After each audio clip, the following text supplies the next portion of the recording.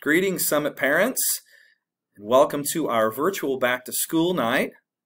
Prior to your visits with each of your child's teachers, we would like to share some important information about the coming school year. I'd first like to make some introductions. My name is Josh St. John. It is my great fortune to serve as Summit's principal. During this video, we'll also hear from Randy Persley, Summit's assistant principal, and also Megan Culbertson, Summit's Dean of Students.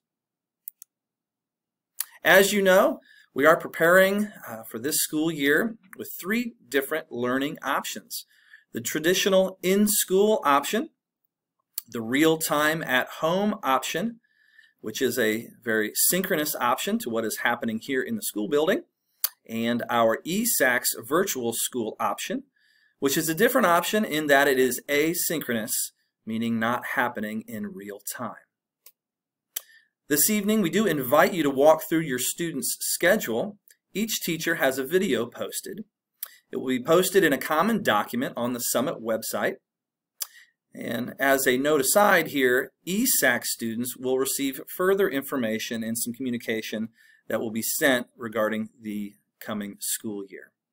Speaking of the coming school year, we look forward to our first day of school for traditional and real-time students on Wednesday, August the 12th.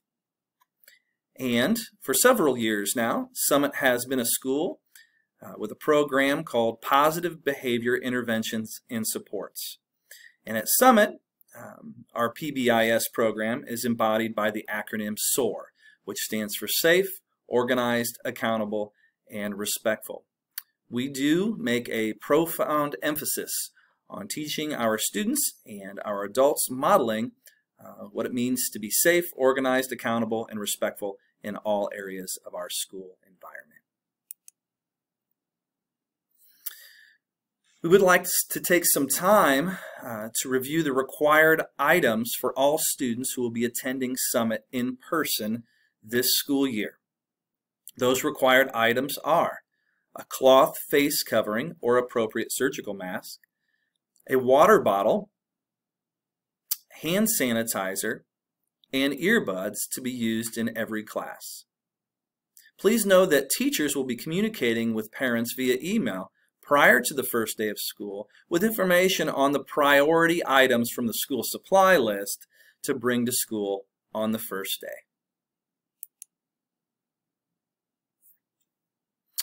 Please also know that teachers will encourage parents and students to store items not needed for the beginning of school at home until they are needed for activities at school.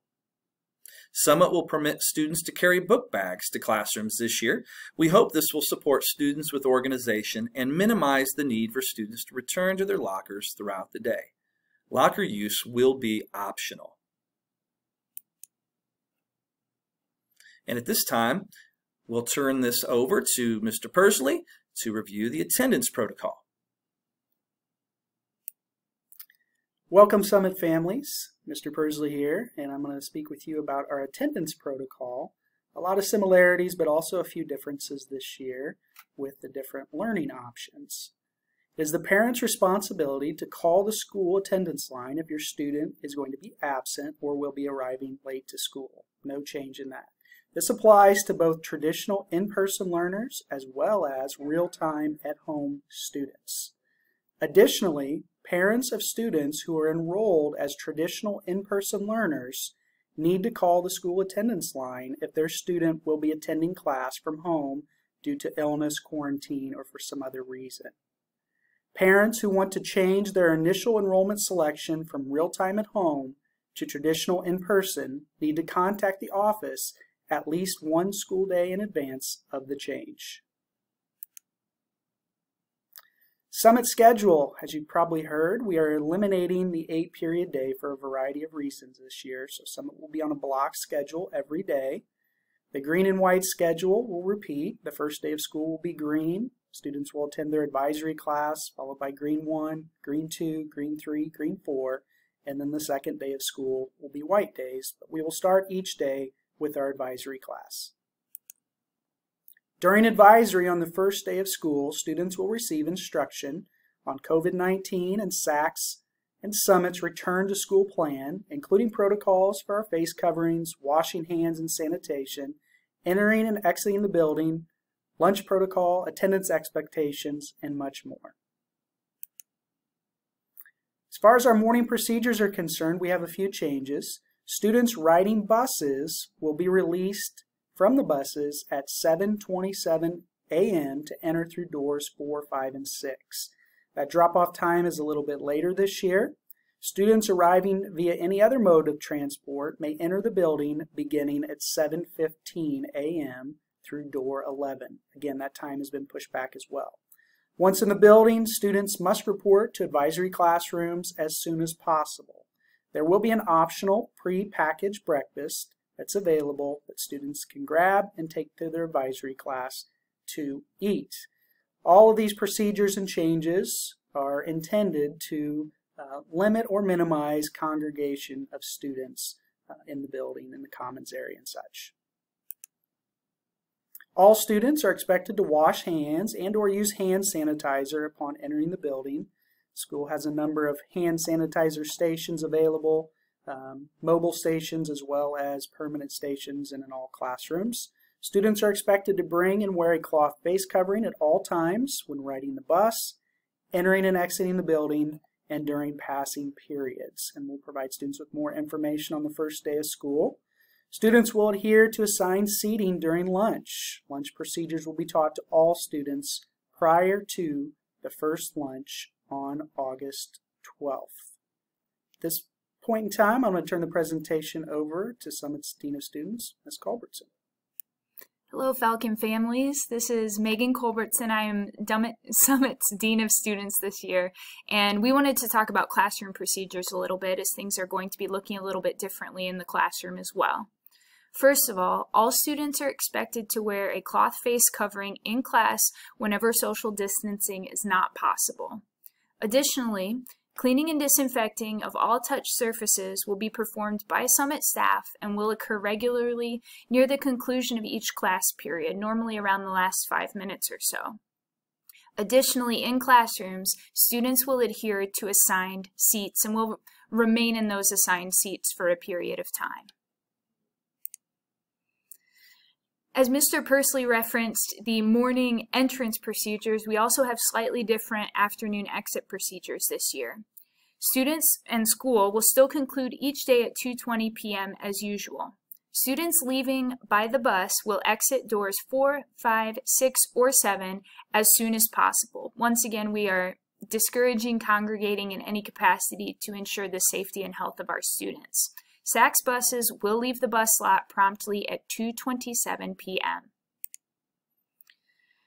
In addition, for both our traditional and our real-time students, we are going to be using Zoom in classrooms pretty heavily to be able to ensure participation and community amongst our classrooms. So we did want to establish some Zoom norms and expectations.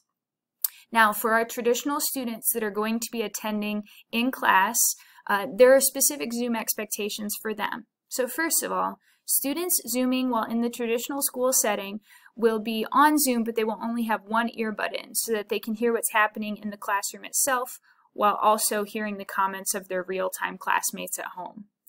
Students Zooming while in the traditional school will have their computer sound off, their Zoom mute will be on. This helps to eliminate feedback. Students Zooming while in the traditional school must show their full name on the screen in order to be admitted to a Zoom session. This allows our teachers to be able to ensure that they know who is in their Zoom rooms and that they are admitting the correct student. There are also some additional expectations for Zoom for our real-time at-home students that are attending school via Zoom. These students must log into all Zoom sessions and classes on time and early when possible. These Zoom sessions are going to be taking place simultaneously to the regular class. So our real-time at home students will need to log into the Zoom session for each of their classes at their normal class time. Students' full name must appear on the screen to be admitted into the session. And students must be present for the entire Zoom session. And device cameras must be on, and the student's whole face must be visible to the peers and teachers so that we can ensure that the correct student, once again, is attending the Zoom. Additionally, for our real time at home students, students working from home must choose a distraction-free environment, they must be dressed appropriately for school, and they need to sit upright for class.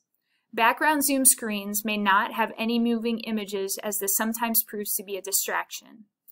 Zoom mute should always be on unless otherwise directed by the teacher. And students are expected to participate in all discussions and be prepared to answer when called on to do so, just like they would if attending in the traditional manner. During class discussions, students are focused and do not distract other students or the teacher.